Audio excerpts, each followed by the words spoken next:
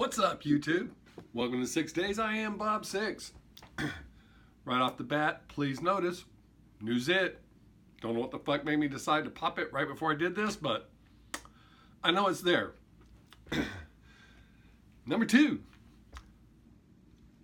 Thank you to the 2 new subscribers I got. That brings me to a big whopping total of 15. And I know I sound sarcastic, but I really do appreciate those of you that have subscribed. I appreciate all of you that have watched or that watch, but I really appreciate those that have subscribed. So sincerely, even though I sound sarcastic, thank you very much. Today, I'm going to continue my being real. To kick it off, I've had several people over this past week let me know they don't seem like they didn't want to be confrontational. I always say these are my opinions. See, I put myself out there. Like it or not, I don't care. I put it out there. I'm not trying to upset anybody or hurt anybody's feelings, even though I do. Imagine if I applied myself, which I have done before. I could really upset some people. But these are my opinions, and you're entitled to yours. But I've had several people confront me, and instead of just saying, I think you're full of shit, or I disagree with you, they simply said, that's your opinion. It is. I say that. These aren't facts. Unless, if I say something's a fact, that means I've researched it, and it's common knowledge, a fact. Most of this shit is just how I live my life, how I see things, what I think about things. My opinion. Those of you that got smug with me, your argument against my opinion is your opinion.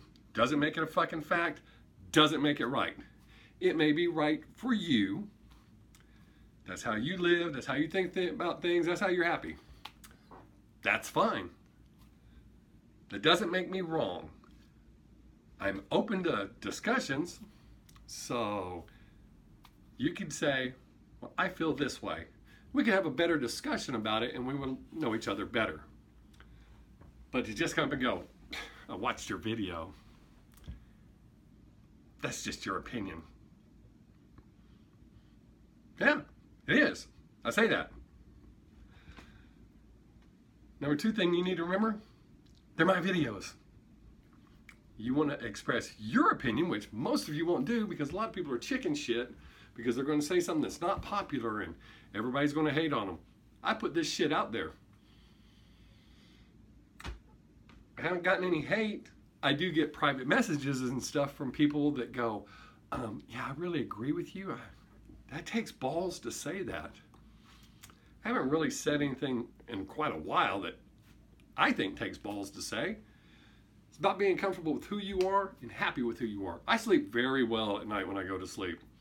And not just because I'm getting older and I just fucking randomly fall asleep from time to time. I'm comfortable with who I am. I'm not phoning it up for anybody. Which brings me to my next point. I almost understand those of you that are phony to a degree in front of other people. Like the people who agree with me that won't openly admit they agree with me, they'll send me a message and go, yeah, I agree with that, but I didn't want to post it. I'm not even hating on you. Not everybody has the self-confidence that I do. I didn't always have it. I developed this. My biological father used to beat the fuck out of us. Talk about what? Constantly putting us down. We could never do any right. I had to become who I am. I can't say 100% on my own. I saw things that I liked. But as far as being as outgoing as I am and putting it out there and firmly believing that I'd rather be loved for who I am than hated for who I am than loved for who I'm not, I'll develop that on my own. But I kind of understand those of you that feel like you don't want to make waves and you just want to kind of drift along. I kind of get that. The part I have a problem with is those of you that are phony with yourselves. You tell yourselves, well, I'm this and I'm that and I'm that and I'm this. And you're not. And you fucking know you're not.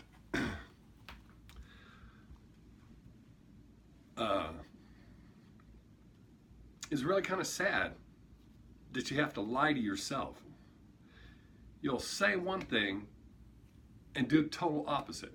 Like people who, before I quit doing stand-up, without being provoked from me or me bringing up, hey, when's the next time you're doing a show? I'd like to come see you. Why would you do that? Now, if I ask you, I'm kind of asking for it. If I go, hey, why don't you come see a show?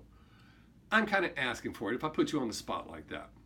But for you to just randomly, out of the fucking clear blue sky, go, hey, when you doing a show, I'd like to come see you. You know as well as I do, you ain't coming. Why? I don't understand people doing that. And people do that kind of shit all the time. Hey, you going snowboarding next week? I'd like to go. You've never been fucking snowboarding. That doesn't make any sense. It kind of looks weird. The way the lighting is, my sunburn looks like it's just around my neck, or suntan, whatever the fuck. See, it looks like, oh my God. Just jokes, I don't know what it is. It's lighting. That looks weird. Holy shit. It's just the lighting, I hope. But I don't understand people doing that shit. If I hear you're going to do something shitty, I don't say, hey, can I go do that? Or something I'm going to say something I've never done. I might like to try something. And I might like to say, I'd like to try that sometime, but I'm not going to put that on you and go, hey, why don't you take me with you? I've taken people out to play golf for the first time, and it fucking ruins my day of playing golf. I haven't played golf in a long time, but I love playing golf. Love it. I can't stress how much I love playing golf. Not a very popular thing. I think the only way I can make it worse is to listen to Air Supply while I played golf, and then people would be like, ugh! But I had a friend who said, oh yeah, me and my friends, we play golf, so I was like, well fuck, I'm going to play golf today, why don't you go with me? Turns out he didn't know how to play, not even kind of. So I spent our whole time out there teaching him how to play. And it's not that I was the best, but he was that much worse than me. So I helped his golf game, but it ruined the whole day. I'd paid my green fees. Didn't get to play. You see what I'm saying? Why would you do that? Now, if you said to me, hey, I'm trying to learn, could you help me? Then we could just go out to a fucking driving range, and then we could do that. It's a hell of a lot cheaper. And that's specifically what we're there for. So I try not to impose shit on people like that. I try not to rush into them.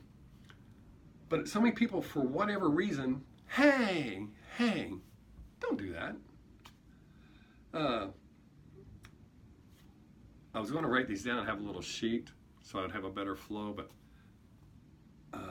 rehearsing, because I was told this is kind of annoying, kind of breaks it up, loses people's attention, but most people quit watching after like 3 minutes anyway, so only the people who really know me and like me watch the whole video, and they know how I talk anyways. Phony people. I don't understand. I try to understand why people feel that need to fit in. I don't want to fit in. I like being that guy over there. I don't want to fit in, and I learned that. And those people, the outsiders, are the ones that made the best friends for me, because they're not trying to phony it up for anybody either, and they know most people don't like them. And you didn't have to be phony with them. They accept you for who you are. I have people all the time tell me, well, I'm going to do this or I'm going to do that. You're a fucking liar. I know when the words leave your mouth, you're fucking lying. Which makes it even worse, because now not only are you phony, you're a liar. See what I'm saying? I try to help people all the time when they come to me, And they go, hey, how do you do this? I have friends that literally ask me different shit all the time about how I handle stress, or how I battle depression, or how do I handle literally being, and fucking cats are about to annoy me. Shut the fuck up. How do I handle actually being a little off in the head? I've worked at it hard, and I work at it hard to this day. Depression still grabs me by the short and curly sometimes and drags me around. And sometimes it'll actually get me, and then I work on it to get out of it. That doesn't mean it's cured. I've learned to cope, because my generation, we learned to cope a lot. Otherwise, you got your fucking ass whooped. That's how shit worked. I'm not saying it's right. I'm saying that's why I'm the way I am. As far as I cope with this shit. I mean, when I first started suffering from depression, I didn't even know what it was. Because I wasn't sad. I wasn't thinking about killing myself. I've only thought about that once in life. And it wasn't even really that, like, I'm going to do it. It wasn't like that. But I did reach the end of my rope one time and think, what's the fucking point? So I came back from that, which is another reason. It's not that I'm super special. I'm just bound and determined to go on.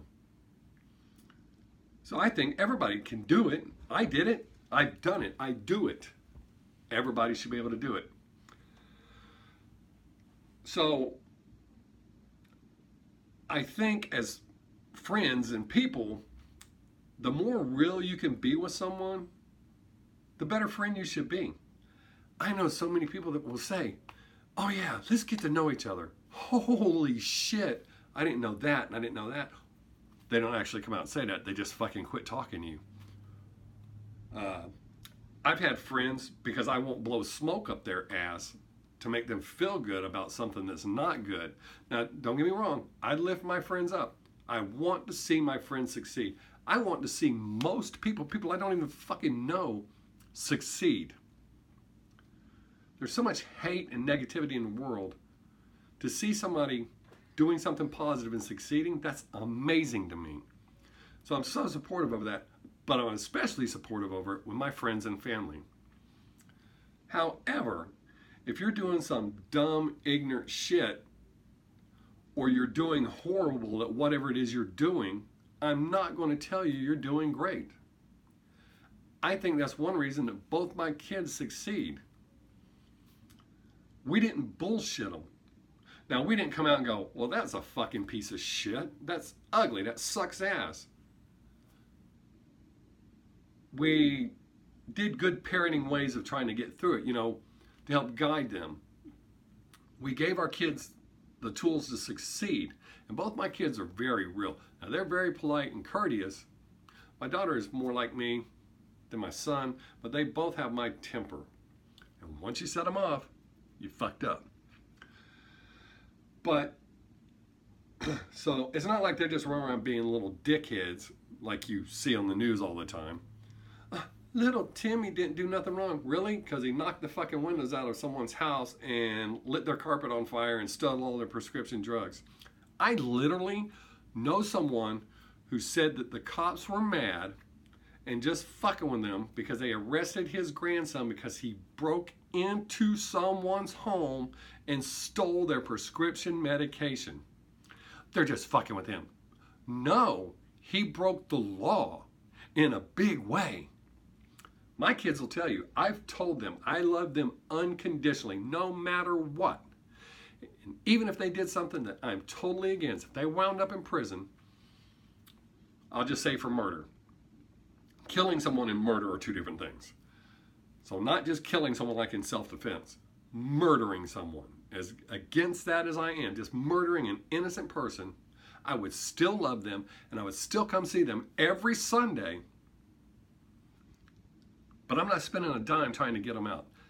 They knew right from wrong and they fucked up and they chose to do wrong. Doesn't mean I love them less. That's how it is. Both my children know and my granddaughter is learning. For every action in life, there is a reaction.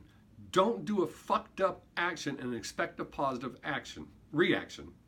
Like I tell my granddaughter and I tell my kids, don't do something wrong and expect me to high five you. It's not going to happen.